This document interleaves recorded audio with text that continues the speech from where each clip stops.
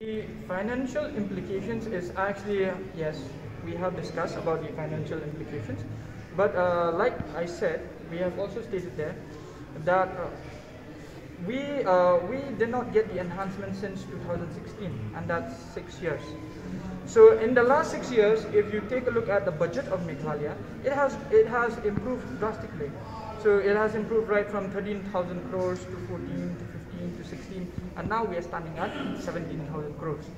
So which means that a lot of money is coming, or a lot of money, maybe it's not just coming, but a lot of money is there.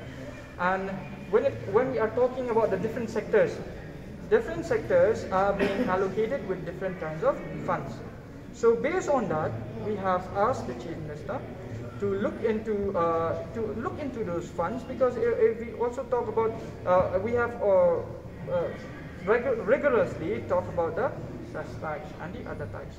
So which means that we know for sure that the government does have money, which is why we have put up this kind of a proposal in front of the government.